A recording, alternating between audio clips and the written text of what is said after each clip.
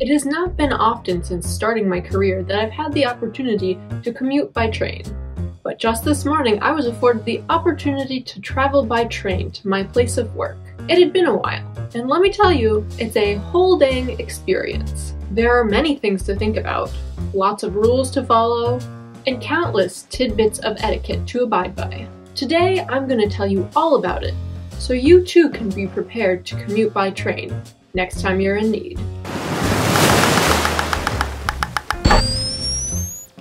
But first, a word from this week's ad slot. If your mouse still has a cord, I'm sorry, but you're living in the past. Wireless keyboards and mouses are the way of the future. I only have to charge these a few times a year, so battery life is not an issue.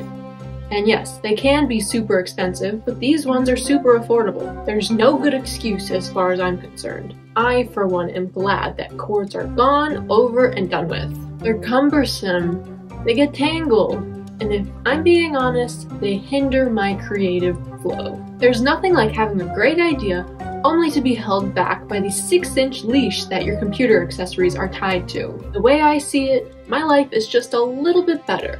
Every email I write a little less dreadful because I use a wireless keyboard and mouse.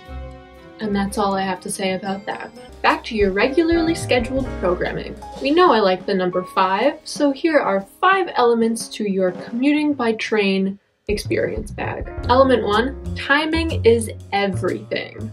If you take the train and you don't wear a watch, well, you really should.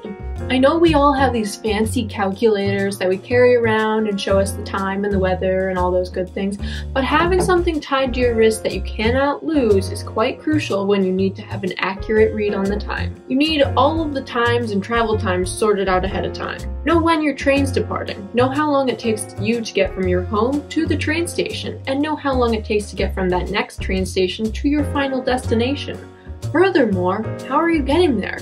Are you driving to the train station? Are you on a bike? Are you on foot? Or are you one of those dorks who rides around a little scooter and folds it up and puts it on the train? These are all things you need to think about that will affect your commute time. Use Google Maps. Use your train line's website as a resource.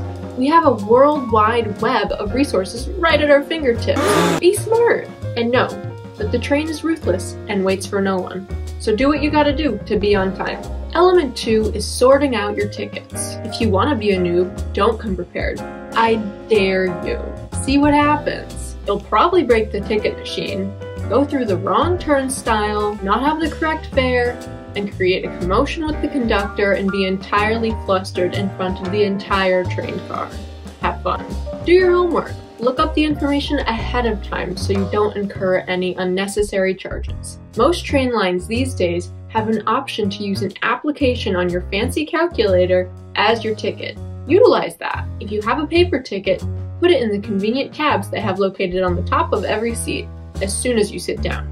That way, when the conductor comes around to click, click, click your ticket, you're not holding up the line. If you're not sure what to do, just look around.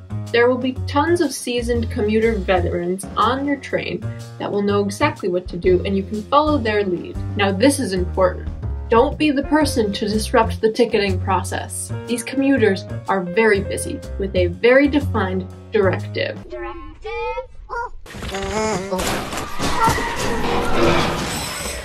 Element 3 is knowing how to occupy yourself. There are several options. Reading a newspaper is usually reserved for the 55 and older crowd. These sophisticated folks for some reason still enjoy smeared ink on their fingers and tend to scoff at young millennials who are glued to their phones. If you find yourself emailing on your computer on your commute to work by train, you might be part of the 45-year-old crowd. Maybe you're hyper aware that your last big promotion could be right on the horizon. And taking that extra commute time every day to get a head start on work is well worth the effort. Or you could stare out the window like someone in the 30-something gang. Members of this group know that this slice of their day will be the only time that they have peace and quiet. Prior to arriving at the office, only to be everyone's yes man in an effort to climb the corporate ladder, or just before getting home only to endure a hurricane of chaos ensued by their new lovely fiancé. Listen to music and you might be mistaken for one of those prep high school kids on their way to their fancy school. Or one of the interns whose parents got them this amazing opportunity that they could give two blanks about. You decide where you fall. It's up to you. Element 4 is simple. Don't talk in the quiet car. Don't put your bag on the seat next to you when the train is packed. Don't put your headphones on such a high volume that the whole train can hear. Do follow the posted signs. Do have your ticket ready when the conductor comes around. And do be a courteous and kind train goer. Look out for one another. Now, element 5 is a disclaimer. Have a plan B.